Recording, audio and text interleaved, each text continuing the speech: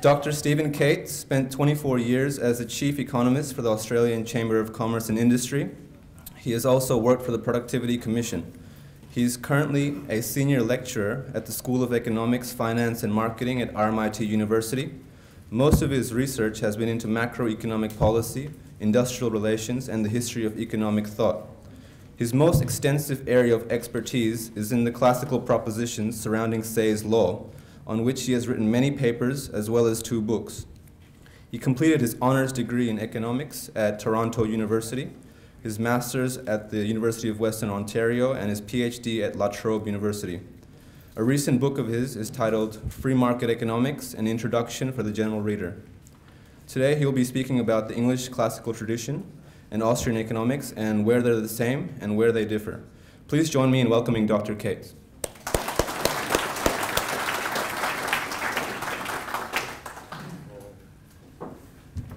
Well, thank you. I'm afraid old age wrecks everything, whatever I've had.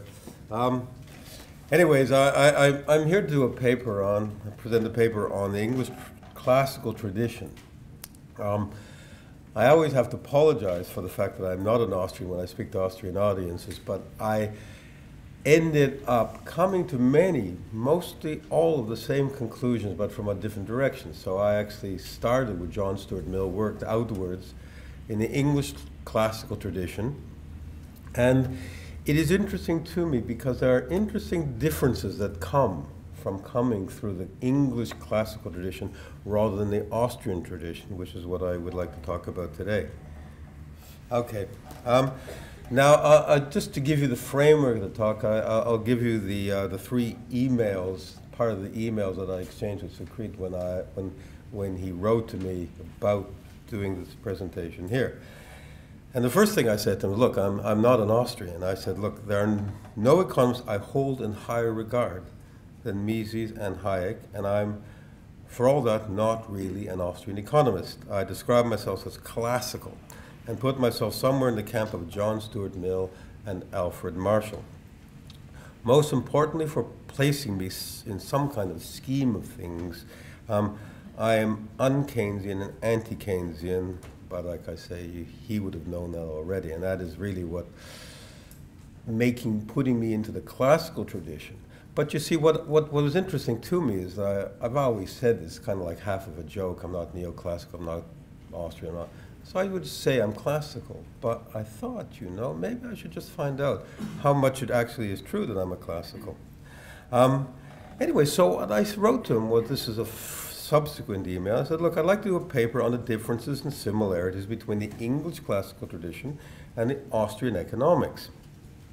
I am from the first group, and while there is an almost total overlap, they are not the same. Useful to see the differences, and that is what I intend to discuss.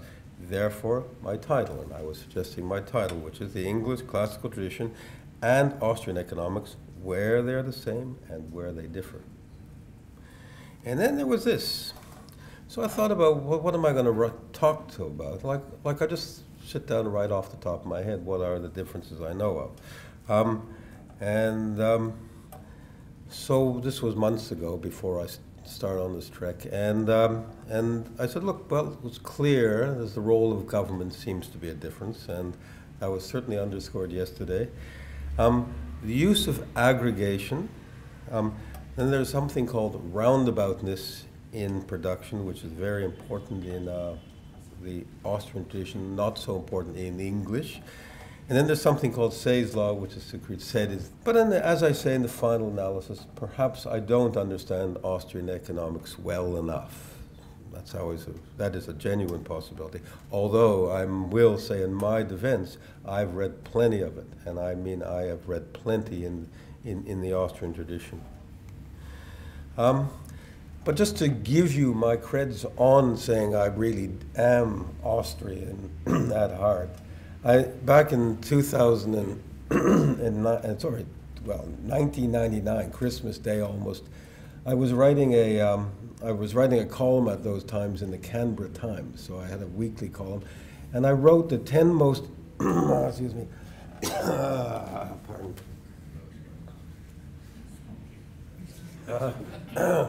The 10 most this is always, every time I say the name Keynes, this happens to me. So. Anyway, so the 10 most influential economists of the 20th century. And it was at the last sort of day of the 20th century. And I use the word influential because you have to put him up there. But I didn't want to say the best or anything along those lines. I just want to have him at the top because he was the most influential. And I said, look, far and away the century's most influential economist, but in saying this should not be thought, I believe, the influence of having been for the good. Until the publication of the General Theory in 1930, it was well understood that public spending dragged the economy down. Now, I'm writing this in 1999. Now, the present evidence makes it overwhelming. This is just simply straightforward thinking through the classical tradition, dragging the economy down rather than propping it up. It will be well into the next century before his destructive influence will have finally disappeared. And it will be well into, but at least we are starting on the process now. But then I had 2 and 3. Number 2, and rather than going into the negative side, I was now into the positive side. Friedrich Hayek is the economist of choice for those nations who have lived under communism these past 50 years. His name today is virtually unknown in the West. I still think that's more or less true. But within these economies trying to resurrect free markets, his is the guidance most frequently sought. His road to serfdom is beloved by anyone who treasures political freedom. And of course the constitutional liberty as well. And then I had Ludwig von Mises as my number 3 as the most influential economist of the 20th century. And Ludwig von Mises took the fight up to the socialist dogmas of the early 20th century and showed on paper that no economy could ever solve the problems of allocating resources without a price mechanism, free markets, and private property. Who doesn't know it now? He knew it 80 years ago. And in fact, it's because of what he knew and how obvious and logical what he said was that these ideas are now, I wouldn't quite call it commonplace, but they are now certainly widely understood, and even within economists of all traditions, there is a definite recognition that the things that Mises said all those, now it's 90 years ago, are valid and important and essential to understand how to make an economy work. Anyway, so that I want to just demonstrate that even though I'm the classical tradition, I am not in any way anything other than with the highest regard for the Austrian tradition itself. Now, in thinking about this, I thought, well, you know, what does it mean that I'm a classical economist? You know, so I sat back and thought, well, look, let me just go and think about this. I mean, and to be a classical economist puts me in a certain division, sometime a time frame, sometime of framework. Where is it? How is it? So first of all, I thought, well, there is this dark age. Economics had this dark age. It's from caveman time to 1776. And in 1776, Adam Smith publishes his Wealth of Nations. And he brings really into view, into common consciousness, the fact that there is this thing called a market. That up until then, economies were thought of as sort of like, even though it's a very large expanse, England, France, whatever, it was still like a farm. You got the king, and everybody got his farm hands who are called barons and earls and dukes, but it was run from the top down. And in that way, things would evolve. You know, like you'd have it that way. And so, the whole direction, what Adam Smith called mercantilism, but it was really just a top-down form of how to manage your economy. And then Adam Smith writes this book, and what he does is he brings in the notion, you know, nobody has to run an economy. It's a really incredible thing, this thing on it runs itself. It just runs itself. It just sort of, leave it alone. It'll just work. You don't do anything. And it's kind of like this new idea in the world that turns out to be not only true, but so true that anybody who's adopted Adam Smith. You don't have to go even 1 minute past that. Just adopt Adam Smith. You suddenly have an economy that blossoms. It is the single most influential book ever written for good, I think, in the history of the human race. It's just an extraordinarily important book. But that's whose tradition I'm in. Anyways, all this fine print here, but look, there are 3 eras. 3 eras, I say. Not errors, eras, periods. And there's 3 stages. So look, I say this is the classical. This is mine. It took a look, sort of, because you began, you know, we had this kind of like farm concept. Well, everybody's going to run it by the top down, and everybody will run it, and he said, look, you know, the whole idea of stage 1 is to withdraw government. There is this huge amount of government influence. It's extraordinary. It's monstrous. And what the classical economists, you go from Adam Smith and you go through to Ricardo and James Mill, John Stuart Mill, all of them. What they were trying to do is peel back as much as possible, to the maximum extent possible. They peeled back the influence of governments. Now that is the essence of it. That is what the invisible hand's about. You don't need this government there. It's actually a fifth wheel. It's a mistake. Get rid of it. Push it back as much as possible. And the economics of that stage 1 era, that classical era, was one of expanding freedom, expanding not just economic freedom, political freedom. And the idea there is that you didn't need a heavy-handed government. It was not only an unnecessary, it was an encumbrance. And then you move into stage 2, and this is the funny thing. This is what you'd call your neoclassical period, where the Austrian economics sort of blossoms, and it comes with something in economics called the marginal revolution. And the marginal revolution is kind of, there's a whole bunch of reasons for it, but the essence of it is we stop thinking about economies from above. We stop looking up, down, looking down.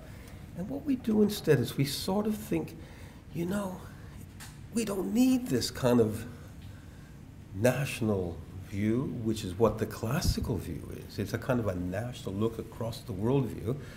We'll just go down and just have the economics of the individual. And it takes economics from being what it had been in the classical tradition, which is the view of the world, to one in which individuals make up all the decisions by themselves.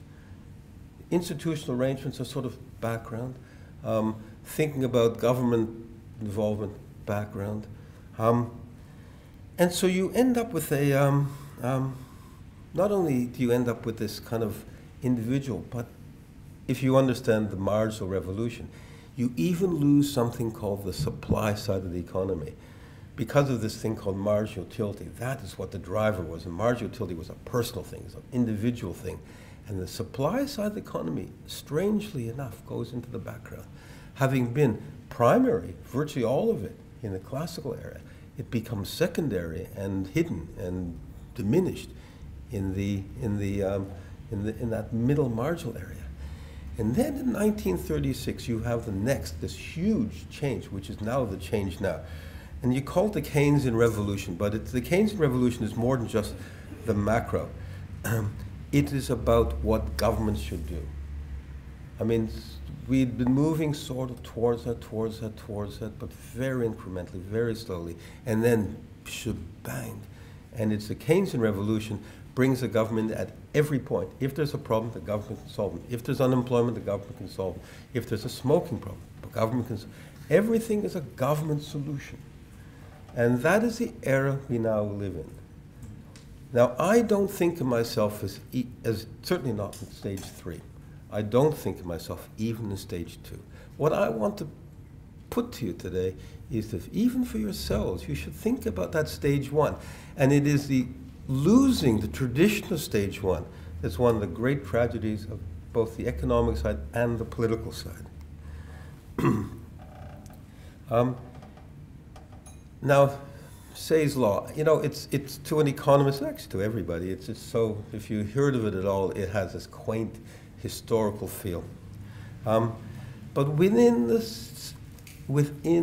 that stage one, that classical tradition, there was something there. It wasn't name Say's law. The name Say's law doesn't actually get invented till the 1920s. The very fact that Keynes knows the name Say's law means that he's reading things that are written by the Americans in the 1920s, but you know what? He never tells anybody what he's reading. But he must be reading it because he uses this term that comes from the 1920s, not at all classical, not at all. But it does have a meaning. And better within the stage one and explicit on the stage two, is an element of economic theory that was the essence of the theory of the business cycle, and it was based on Say's law. And here is a letter written by the great economist David Ricardo in 1821, and he's writing to his mate Thomas Robert Malthus, who has just written a book that says, you know what? The problem with economies is that there's not enough demand. That's why we don't have we have recessions. There's not enough demand. Now it so happens that Keynes reads Malthus's correspondence with Ricardo in 1932, and he brings Malthus back. That's what happens. He brings Malthus back from the dead, the zombie, completely gone. And in 1936, he resurrects this completely dead economist who was Thomas Robert Malthus. But this is what Ricardo writes to him in his private letter. The letter isn't even available for 100 years. The letters get lost, are finally rediscovered in 1930 by Schraffer, who is Keynes' best friend, which is why Keynes reads the stuff. And he says, look, men err in their productions. There is no deficiency of demand. Now look, this is two things. This is all you need to know about the theory. That everything else is just an expansion on that. They were saying, because Malthus is saying, oh, look, you know, it's all deficient demand. He says, no, it's not. It is never deficient demand. It is never that. It is always something to do with the fact that people make mistakes. You know, your engine is running along and then the timing goes bad. You know, so you got to resurrect it. It is never the fact that your economy is slowing down because there's not enough things for people to buy. Now I take you back to classical economic theory, and you may not be able to read the print, but look. It's an issue here about aggregates, and national economic prosperity was consideration of the interplay of economic aggregates. Aggregates were not a poison to the classical economists. Now, I don't happen to like land, labor, capital as the particular aggregates they use, but it's just the notion that there were aggregates. There were aggregatable groupings that could be used to make some sense. The major aim of policy was to limit to the greatest extent possible the role of government in directing economic activity. It is the red thread, or the blue thread, that goes through Adam Smith and all the others, and Ricardo, you know, the free trade and no protection and open borders for goods and services and all that. It is a basic philosophy. People should just be able to move and do what they like with their economic possibilities, and then it will turn out to be the best for all of us. The invisible hand. If there is anything that now, just dominates economic, it is very much the visible hand of government. And what I write about and I've written about is the fact that economics is no longer what it once was, that stage 3 ideas. It's no longer get government out. What economics now is a subject, the way it's taught, pick up any textbook. It's a handbook for governments on how to fix every imaginable problem under the sun. You go name a problem, there's an economic solution that requires yet another public servant with another public servant, with another department or another piece of legislation. That economics has stopped being what it was in stage one. And even though it lives on that reputation of Adam Smith and the rest, it is not that anymore. It is now a handbook for government interference at every point in the economy to try to do good, because there is this view that economy just left to itself, and this is a textbook now, economy just left to itself will simply run into problems and create enormous harm, and if you cannot allow the economy just to simply run on its own. And then the last one is this theory of the cycle based on Say's law. And if you understand Say's law, then you would understand, as I did in 1999, as I did in 2009, public spending will never, cannot possibly get you recovery. What increased public spending in recession will do everything you see in the United States, across Europe, now in Australia, coming to China. It will just harm you. And it is this embedded notion of Say's law that every classical economist knew, and every neoclassical. It went into stage two. The person who carried the marginal revolution into the English world was economist named Stanley Jevons. And he hated Mill. He hated everything about the way that macro was done, the way economics was done. But the only part that he includes in his Principles of Political Economy explicitly is a recognition that Mill was right about Say's law. And that just comes across, it goes into the classical tradition, neoclassical tradition, so the Austrian tradition, it's there. But here you have your marginal revolution. It's put on the individual. It diminished the role of the supply side, a very large problem. Economics was oriented around microeconomic issues, marginal utility, marginal this, marginal that. To pursue the necessary aspects for dealing with the recessions, there was suddenly an explicit part of economic theory called the theory of the cycle. It hadn't existed before. It's quite interesting. There is no such thing as a separate theory of the cycle. Why not? Because what became the theory of the cycle was basically the economics of my classical tradition. That's what it was. How do you get growth? How do you keep governments out? What would cause recessions? What would make economy? So that it becomes a separate part. And it's kind of, to me, sad that and it's almost lost as a separate part. It's out there, but it's not seen as the middle of it, not in the mainstream the way it was in the classical tradition. Now here is Mark Skousen, a great Austrian economist who's written the best history of economics. If you want to read a great history of economics, read Mark Skousen. He just to make it a bit more interesting, he does it's kind of like, I don't think he'd know, I'm sure it was on purpose, but it's partly he tells you the story of all these economists. And then he tells you about their love lives. So it just sort of keeps you in. But anyways, what he says here, and he talks about the marginalists, argue that in the long run there is no such thing as an independent supply curve. And this is true. I was taught this. This is just how I was taught. Supply is ultimately determined by final demand. The Austrians indicate that cost is nothing more than foregone alternatives. And so you lost the notion of supply, the most important part of that stage one classical tradition, just got disappeared. And then, of course, you end up with the Keynesian revolution, a desire for higher levels of public involvement in directing the economy. That's it there, every stage. Roosevelt is the paradigm example of everybody following after them. An explicit and strident rejection of Say's law. The explicit introduction of something called aggregate demand as the great driving force in the economy. Economic theory divided into two distinct halves, micro and macro. One deals with recessions and unemployment. The other one deals with the allocation of resources and competing ends. What is described as Austrian, let's go to the economic side, is a theory that was the contemporary rival of Keynes in the general theory. But it wasn't Austrian in those days. It was just called economics.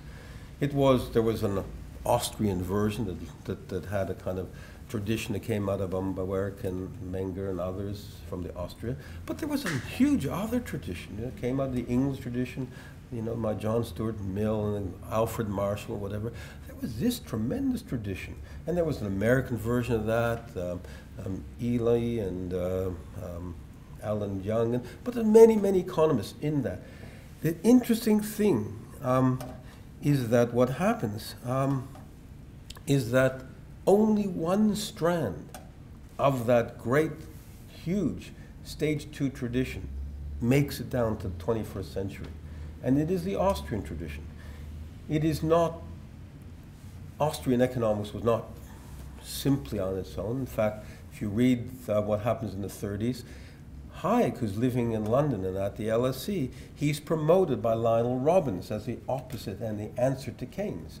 It's not that there was this Austrian tradition over there in Vienna. There was a tradition called economics that Keynesian economics was about to completely destroy. As I see it, it's individualist, it's demand side, it's stage 2, it's structurally embedded marginal analysis, a strictly limited role for government, so it keeps the stage 1 tradition, a theory of the cycle built around monetary equilibrium supply side considerations. The role of the differences with Austrian perspective, okay? Role of government, use of aggregation, roundaboutness, the cause of recession to cure, the importance of Say's law. Might I just mention?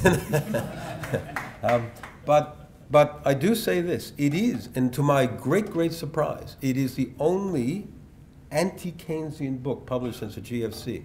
I don't know of any others, and certainly it tells you, and it's called The Free Market Economics, and it's about, and it's, even though I use it as a teaching tool, I use it in my course, it was written that way because I wrote it. So I said to my students, I'm going to write this book from scratch, and I did it in the first semester in 2009.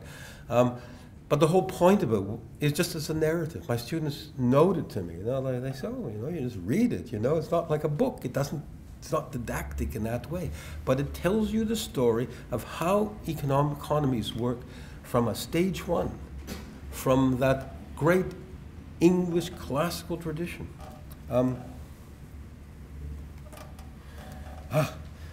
Okay, what does it say? All this fine print. Just quickly, governments can be expected frequently, there are governments which can be expected to frequently intervene in the economy. There are individuals who run businesses. They are profoundly shaped by government decisions, good or bad, usually bad. There are individuals who are in incomes, produce goods. They use those incomes to buy things.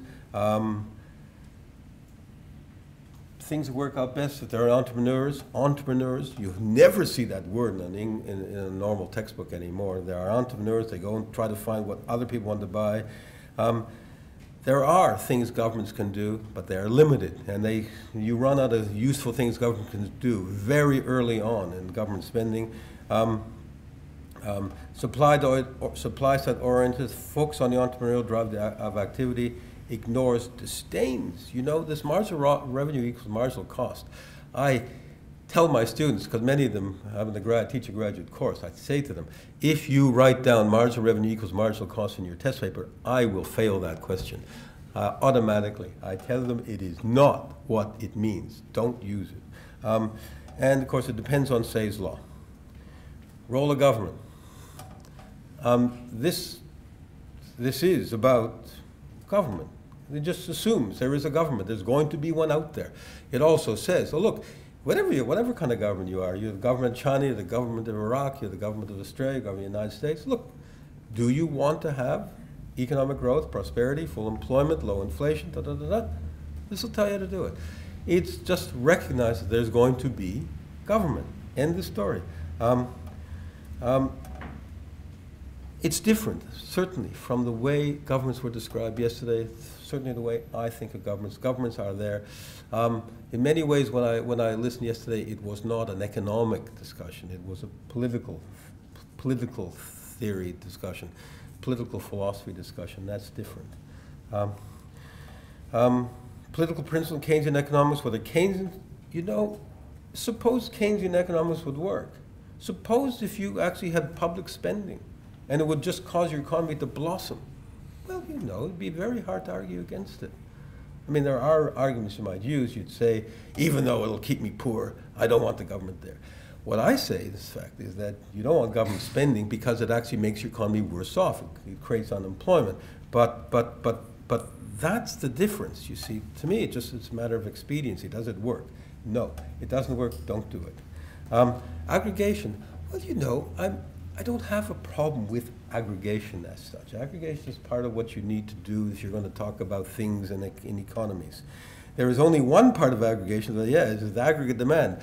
That I give you this by free advice, this is the thing I tell my students. If you use the words aggregate demand for as any part of any explanation for anything that's going on in the economy, you are automatically and certain to be wrong. If you say aggregate demand, that the problem with the economy is not enough demand or anything like that, you're wrong. You'll never get it right. You will never understand what's going on.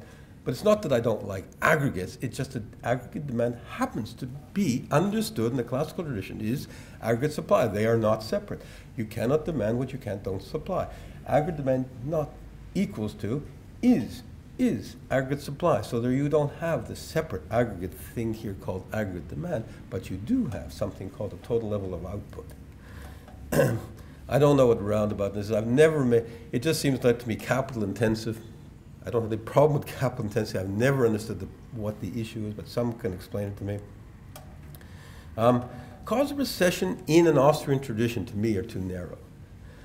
What causes a recession, to me, is going back to Ricardo. Men err in their productions. They make mistakes.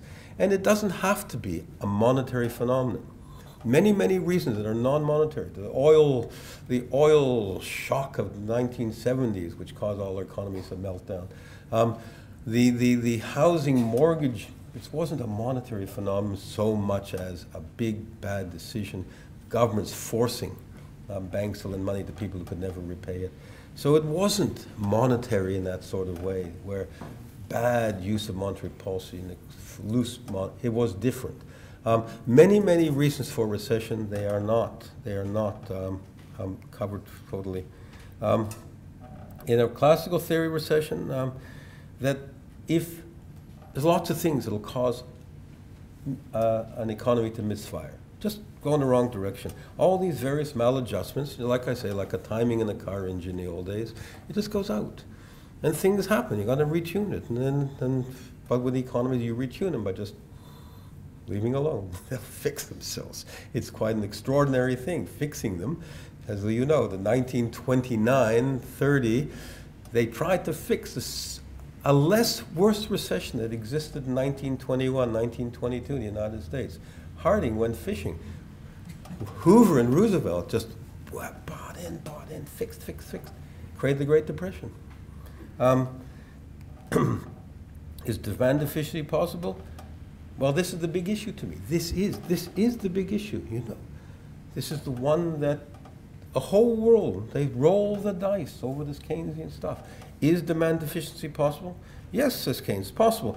Recessions are caused by too little demand because people choose to save instead. So what's the answer? You spend money. But this is the classical, my first stage, and part of stage two, my first stage answer. No, it is not possible. For recession is a result of problems of structure, supply relative to structure demand, where what is produced does not match what those with income wish to buy. And that's Say's law. Anyway, Say's law was the foundation of principal classical theory, accepted by everybody across the time. One of the bedrock principles used to say in the form that overproduction was impossible, although demand deficiency as a form of words was used, as Ricardo said, only weakly accepted. This is the thing. You know, there is an article that Hayek writes in 1931 in which he invokes Say's law in arguing against two crackpot American economists who were dealing with demand deficiency, trying to say that was the problem. But he doesn't go back to that. Mises doesn't go back to it. He says, yes, it's an issue, but minor.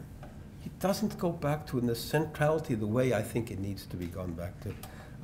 General glut debates, come back to Ricardo, men err in the production, no deficiency demand. It's not part of the Austrian tradition, and that's what I think it should be. What I spoke to the Mises Institute in Auburn 2 years ago, and I spoke about Say's law, and that's what I tried to tell them then. It's the same thing I try to tell you now.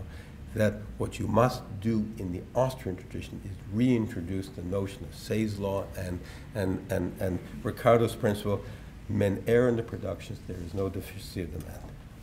Thank you.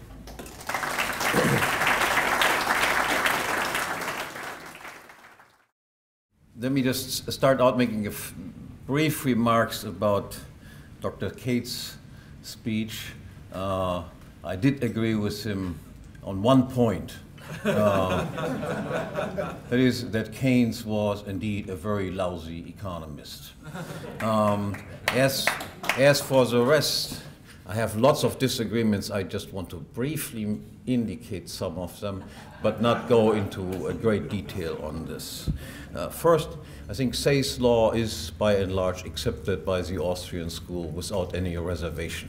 In fact, we consider William Hutt's book on rehabilitation of Say's law as one of our important texts.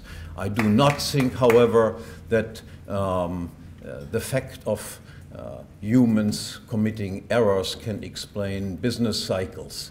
It can explain, so to speak, that we have a normal rate of business failures, but it can precisely not explain cycles, that is, clusters of errors, and I will come back to that in my speech, where I give you at least an indication of what the correct business cycle theory is.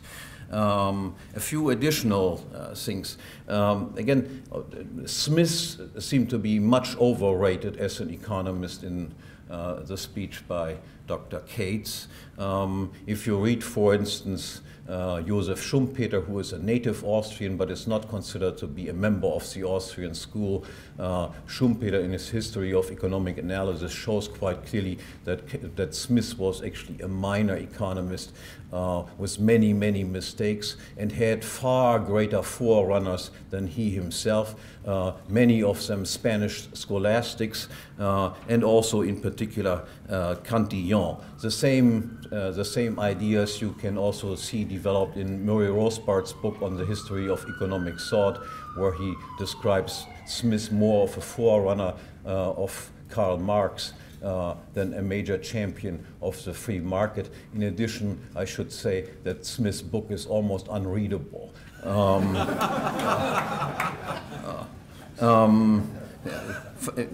Finally, that my speech yesterday was mostly about political philosophy, I also is not quite correct, because I explained the errors of government largely through purely economic arguments by showing what the problems are of monopoly, and those were standard arguments used in economic theory against monopoly applied to the institution of government. The book by Mark Skousen on the history of economic thought is more a piece of journalism than a piece of scholarship. And James Buchanan, as far as his political theory and political philosophy is concerned, I consider to be a dilettante. James Buchanan has written a very important book that is Cost and Choice, but apart from that, his excursions into the field of political philosophy I consider to be mostly a disaster. And if you want to read more about that, read the last chapter in my book, Theory of Socialism and Capitalism, where I demolish most of his ideas. Did Dr. Cates want to respond to Hans-Hermann about the comments? There were two things I'll say. Firstly, if you would like to see that argument in a book, the last two chapters of this book actually it goes into the difference between the natural rate of interest and the money rate of interest. And the natural rate of interest is based on the amount of saving you have. You can increase the amount of money you like from now to the end of time, but you cannot increase the resources available. So therefore, we can push nominal rates down, but you cannot push the real rate down. And so recognizing the difference is really an essential. So I spoke to Professor Hoppe yesterday and said that we actually, on these economic issues, are identical. I will also point this out, that Australia is actually kind of fortunate in that we have a central banker whatever you think of having a central banker, we have one who thinks in that exactly the same way. He thinks in a Vixelian model. We were the first economy after the GFC to raise interest rates. We have persistently kept interest rates up. The reason they do that is because he doesn't think in terms of lower interest rates will expand your economy. He actually thinks of lower interest rates as a problem, and he thinks higher interest rates in exactly the same way is the only answer to making sure that our savings are used in a productive, efficient way. So I hope that Again, yes, there exist central bankers that are slightly wiser and central bankers that are slightly less wise. It doesn't change the fact that central banks in and of itself are a tremendous danger. You see, it's almost the same. People sometimes ask me, you compare government with a criminal organization. How can you say that there are very important differences between the United States, let's say, and the former Soviet Union? And then my answer to these things is, yes, of course there are. There are gangsters, there are worse, and there are gangsters that are not quite as bad. The example I always give, a friend of mine went to an ATM machine, got some money out of the ATM machine, and the mugger was standing behind him and said, hand over the 500 euros to me. And then my friend started negotiating with this guy and said, look, it is late at night, I want to have a few beers, can you just give me some of the money back? And the gangster was a nice gangster. He gave him 50 euros back of the, you can, of course, also encounter gangsters that then, after starting negotiating with them, they kick your teeth in and break your kneecaps. So, yes, there are some central banks that follow a more wise policy and others that follow a less wise policy, but nonetheless, they are all heads of a criminal organization. That is the point that I'm trying to make.